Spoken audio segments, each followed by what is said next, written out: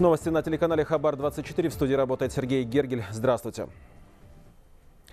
Глава государства Нурсултан Назарбаев принял директора службы внешней разведки СРБАР. В ходе встречи Габит Байжанов доложил президенту об итогах работы ведомства за прошедшие полгода и исполнении ранее данных поручений. Нурсултан Назарбаев отметил важность сохранения дружественных отношений с соседними государствами. Необходимо вести тесное сотрудничество с коллегами из специальных органов зарубежных стран, держать на постоянном контроле приверженцев террористических идей, в том числе и тех, кто возвращается из Сирии. Это является основным направлением вашей работы. Модернизацию правоохранительной системы обсуждают сегодня в Астане. Руководитель администрации президента Адильбек Джексейбеков встретился с представителями правоохранительных органов Германии. Делегацию в Казахстан возглавил главный прокурор Франкфурта на Майне Альбрехт Шрайбер. Ну вот сейчас на месте работает наш корреспондент Анжела Гарипова. Анжела, добрый день. Расскажите, о чем идет речь на встрече? Спасибо. Добрый день, Сергей. Это встреча с представителями и руководителями правоохранительных органов Германии. В составе делегации главный прокурор Франкфурта Альбрехт Шрайбер, также президенты земельного суда, полиции Франкфурта в отставке, ну и, конечно, другие участники. Как известно, сейчас правоохранительная система в Казахстане переживает изменения, своего рода модернизацию, и именно об этом и идет речь в здании Генеральной прокуратуры сегодня. Немецкие коллеги делятся своим опытом. Анжела, но вопрос сам напрашивается. Насколько наши правоохранительные системы похожи или, возможно, отличаются? Ну, это совершенно разные системы, однако можно сказать, что немецкая станет одним из главных ориентиров в ближайшее время. Реформы направлены будут на укрепление прав граждан, и, безусловно, Германия за 140 лет достигла в этом определенных успехов. Европейские коллеги приветствуют изменения и считают, что это принесет свои позитивные плоды. Обмен опыта идет в вопросах функционирования органов досудебного расследования, прокуратуры и суда. Сергей? Спасибо, Анжела. Ну, я напомню, на прямой связи со студией была моя коллега Анжела Гарипова.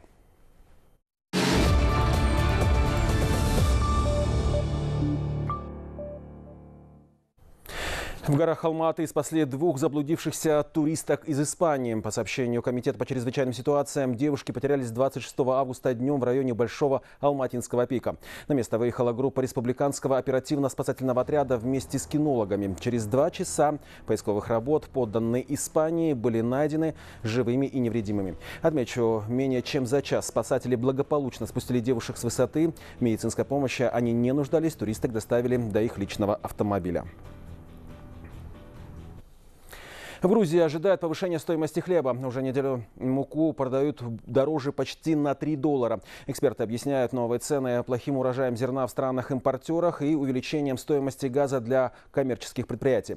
Крупным и мелким производителям хлебобулочных изделий с трудом удается сохранять старые расценки. Подробности у Тати Джани-Бигашвили.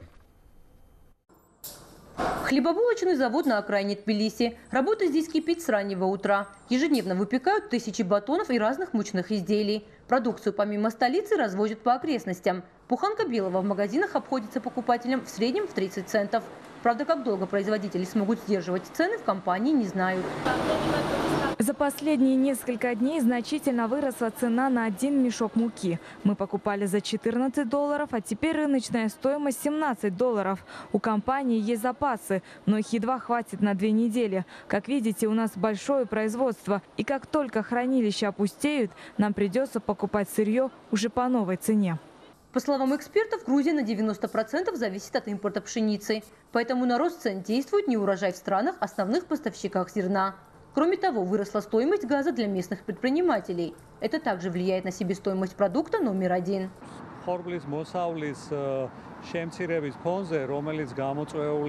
На фоне снижения урожая пшеницы в крупнейших странах, которые являются главными поставщиками зерна по всему миру, 11 августа на бирже в Чикаго зафиксировали первую волну подорожания пшеницы на $15 за тонну.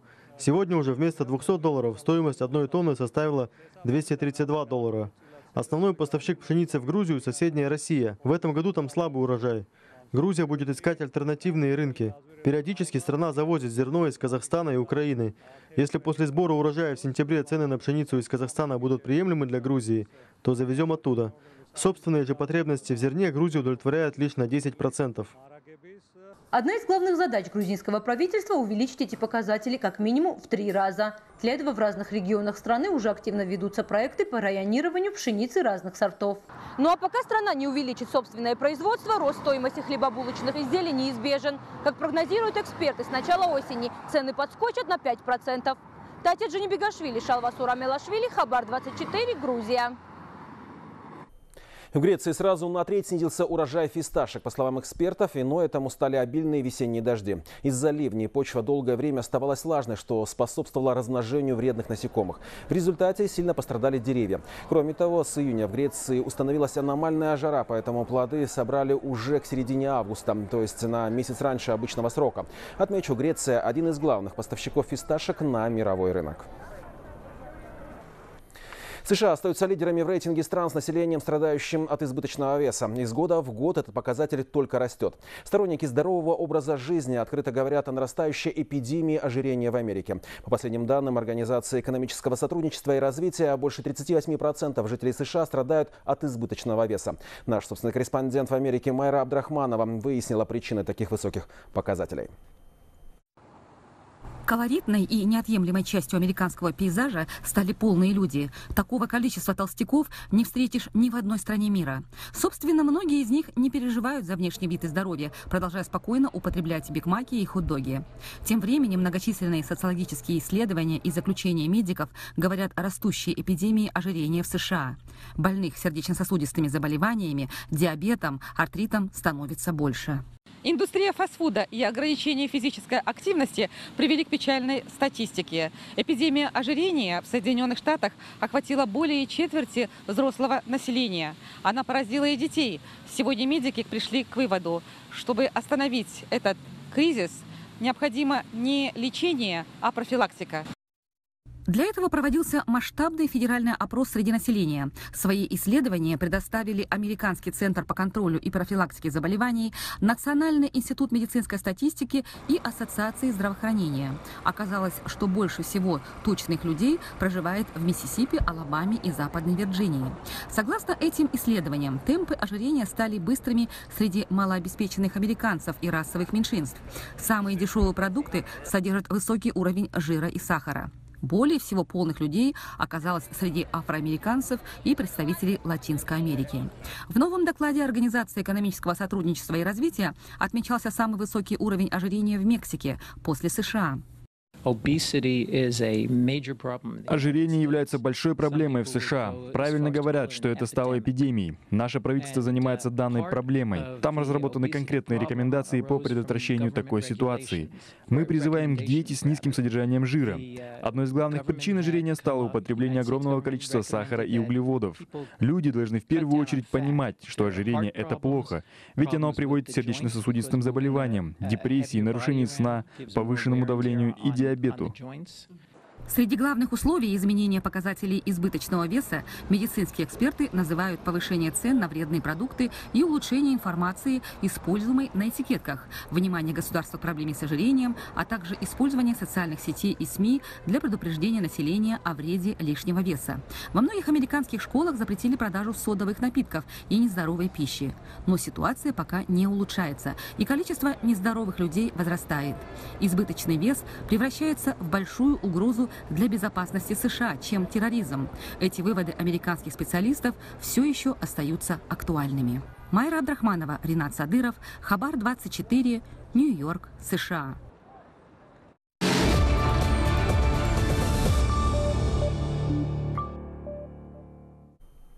Инфраструктура Тараза приспособлена для инвалидов лишь на 20%. Особое негодование у жителей города вызывают пандусы, которые очень часто выглядят как американские горки. В большинстве случаев их устанавливают, как говорят, для галочки, чтобы избежать административной ответственности. О людях, которых ограничивают в возможностях, репортажа Анастасии Сулеймановой. Зарина Мурзагалиева уже 16 лет передвигается с помощью коляски. Каждый поход в город для нее целое испытание. Поэтому очень часто ей приходится прибегать к помощи родных и близких. В этот раз Зарине понадобился билет на поезд. И девушка решила отправиться за ним сама. Вот только попасть в здание железнодорожного вокзала даже с посторонней помощью так и не смогла. Везде барьеры, неправильно установлены эти пандусы. Зайти в вокзал не получилось. Здесь ужасно. Еле-еле как поднялись, еле как спустились. Но не получилось вообще зайти туда. Напоминания в виде писем об устранении недочетов специалисты областного управления занятости и социальных программ отправляют компании «Казахстан Темиржолы» уже на протяжении 5 лет. Но, увы, безрезультатно. Нашей съемочной группе также комментировать не стали. Это сооружение сотрудники вокзала называют пандусом, а на самом деле оно пригодно лишь для поднятия сумок на колесах, но никак не для людей с особыми потребностями. Всего в городе прошли паспортизацию 904 социальных объекта, но из них адаптированы лишь 708. Пандусы во многих банках, торговых домах, аптеках, магазинах не соответствуют требованиям. В большинстве случаев их устанавливают для галочки, и многим они напоминают американские горки, по которым взобраться порой не под силу даже здоровому человеку. Поэтому люди на коляске не рискуют по ним подниматься. Можно не вписаться в поворот или въехать в посторонний предмет. Поворотная площадка не соответствует размеру. Там 1,5 метра должно быть квадратом. Не приспособлены пандусы, также не имеется тактильной дорожки, также не имеется брайлевской доски. Учреждения, они не готовы встречать именно такую категорию лиц. Если мы строим общество безбарьерным, мы должны быть подготовлены. Готовы для приема любой категории граждан в городской поликлинике номер 5. Здесь для людей с особыми потребностями созданы все условия. Специалисты надеются, что и другие организации будут следовать примеру. Угол наклона пандуса должен быть не более 8%. Пандус должен быть огорожен с двух сторон поручнями. Высота поручней должна быть 90 сантиметров и 70 сантиметров в высоту. Между поручнями расстояние должно быть около метра. Обязательно должно навес быть над пандусом. Организации, которые не выполняют требования по установке пандусов, ответственные специалисты намерены штрафовать. Сумма штрафа для государственных компаний составляет более 120 тысяч, а для частных свыше 900 тысяч тенге. Но даже такие цифры не пугают их. В целом, инфраструктура Тараза приспособлена для инвалидов лишь на 20%. Анастасия Сулейманова, Бахажан Бапаев, Руслан Хатила, Тараз, Хабар 24. Парковая зона появится в поселке Затобольск Костанайской области в этом месяце. Строительство нового места отдыха оживило сразу 2 улицы населенного пункта. На них появился асфальт и освещение. По плану в парковой зоне будет фонтан, спортивные и игровые площадки. А еще при поддержке местных предпринимателей здесь установят смарт-скамейки. Они будут работать за счет энергии солнца. Отмечу, изготавливает умные лавочки местный житель. Производит лавочки из материалов казахстанского производства, взял образцы, которые были представлены на Экспо 2017, и уже сам разрабатывает. Смарт-скамейки включают в себя зарядку сотовых телефонов, потом будет Bluetooth. И также на скамейке будет своя подсветка, которая работает автономно от солнечной батареи. 63 дорожно-транспортных происшествия с участием несовершеннолетних зарегистрировано с начала года в Астане. В результате 3 детей погибли, 60 получили различные травмы. Чтобы предотвратить несчастные случаи, представители общественности при поддержке Департамента внутренних дел столицы проверяют наличие дорожных знаков, пешеходных переходов и надлежащего освещения вокруг школ. В рамках акции «Безопасная дорога в школу» также обучают детей, юных инспекторов дорожного движения. Большой город – это большие риски, связанные с транспортными средствами, это большие риски возникновения ДТП, а вблизи школы наиболее опасны, потому что дети на самом деле очень подвижны, очень активны, не всегда внимательны, поэтому, конечно, мы, взрослые, должны уделить большое внимание тому, чтобы до детей, во-первых, донести правила дорожного движения, а во-вторых, создать эту безопасную среду. В Караганде прошел региональный форум первичных организаций партии «Нур-Отан», которых в стране насчитывают порядка 6 тысяч. Они объединяют больше 1 миллиона человек. Делегаты обсудили реализацию свыше 20 проектов о повышении цифровой грамотности населения, переходе на трехязычие, развитии малого и среднего бизнеса и государственной молодежной политики. Сегодня совершенствуют структуру партии, укрепляют первичные партийные организации, а их председатели проходят обучение. Для активизации работы первичек будут внедрять систему оценки и стимулирования их деятельности. Особое внимание на встрече уделили формированию кадрового резерва партии. У нас в Карагандинской области более 250 человек находится в кадровом резерве. И когда кадровый резерв, из кадрового резерва лидирует именно молодежь, Именно их надо готовить к этой позиции. Нужно обязательно учитывать то, чтобы молодежь продвигать не только по партийной линии, да, в партийных органах. Их нужно рекомендовать в государственные структуры, в исполнительную. Свой первый праздничный урок посетили первоклассники столичной школы-гимназии номер 78. Он прошел в библиотеке первого президента. Каждый год накануне Дня Конституции и первого звонка школьникам рассказывают о роли главы государства в разработке основного закона, а также о развитии республики в целом. В свою очередь, малыши делятся своими размышлениями о таких понятиях, как родина, государственные символы и ценности. В этот день в стенах библиотеки для первоклашек прозвучал первый звонок, после чего они получили памятные подарки. Подготовили праздничный урок, который содержит в себе не только элементы праздника, но он содержит в себе, самое главное, элементы патриотического воспитания. Мы говорим ребятам о том, что они будущие граждане независимого государства. От их отношения к страницам истории и к такому важному документу, как Конституция, где обозначены их права и обязанности, зависит будущее нашего государства. По дороге в Париж через 6 стран и 2 части света участники веломарафона Blind Race Астана-Париж посетили Беларусь. До этого наших спортсменов встречали в России. В марафоне участвуют незрячие и слабовидящие люди. Проект действует при поддержке фонда детей и молодежи инвалидов по зрению «Анашим» в рамках программы «Рухани Жангыру». Передвигается команда спортсменов на специализированных велотандемах. Как активистов из Казахстана встречали в Беларуси. Из Минска материал нашего корреспондента Дмитрия Лукши. Первой делегацию из Казахстана встретила радушная Витебщина. После долгого пробега по России спортсмены перешли границу и записали в свой маршрут следующую страну – Беларусь. После знакомства с местными достопримечательностями спортсмены из Казахстана взяли курс на столицу. Недалеко от Минска, в окрестностях Смолевического района, казахстанцев ждали как первые лица региона, так и встреча с представителями белорусского общества людей с ограниченными возможностями.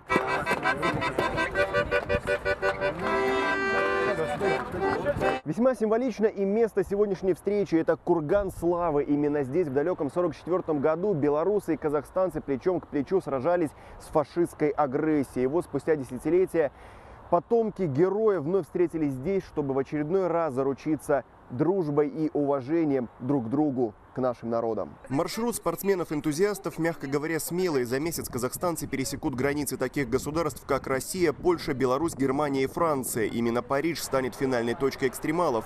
Особенностью международного масштабного проекта является то, что участники команды «Спорт без границ» – это незрячие и слабовидящие велосипедисты. Расстояние от 100 до 200 километров в день ребята преодолевают в тандеме с волонтерами на двухместных велосипедах. Всего в команде 4 тандема. Это возможность убрать ту грань, ту вот стену, которая образовалась между обществом и людьми с инвалидностью. Мы сейчас, к сожалению, люди не слышат друг друга, не понимают потребности, не понимают возможности. Существуют какие-то страхи общения, даже коммуникации с людьми. Мы проект инклюзивный, мы проект открытый, и своим примером мы говорим о том, что все в порядке, мы такие же люди, мы также можем заниматься спортом. Вначале велосипедисты организовали веломарафон Алматы-Астана. Затем был маршрут из Алматы в Иссык-Куль, где им предстояло проехать 500 километров. С каждым годом участники ставят для себя амбициозные задачи и каждый раз их покоряют. В этом году расстояние, которое преодолевают участники команды, составит 5000 километров. К слову, уже есть планы и на следующий год. В 2019-м велосипедисты планируют организовать марафон, посвященный развитию деревень и сел. У нас в стране замечательная программа главы государства «Взгляд в будущее. Модернизация сознания». И существует ряд замечательных программ, в том числе и в сфере культуры, в сфере спорта, которые продвигают идею миролюбия, сотрудничества. И, конечно, этот веломарафон является очередным мероприятием добрососедства и идей сотрудничества. После экскурсии по кургану славы спортсмены также ознакомились с жизнью белорусов, имеющих проблемы со зрением. К слову, в Беларуси действует одно из крупнейших в СНГ предприятий с работниками с ограниченными возможностями. Фирма производит светодиодные лампы и прочее электрооборудование. Казахстанцы и белорусы заручились поддержкой, обменялись контактами. Все-таки не исключено, что марафон без границ в скором времени может стать международным и позволит подключиться к казахстанцам, резидентам из Беларуси. Дмитрий Лукша, Владимир Струк, Хабар 24, Беларусь. И на этом у меня все.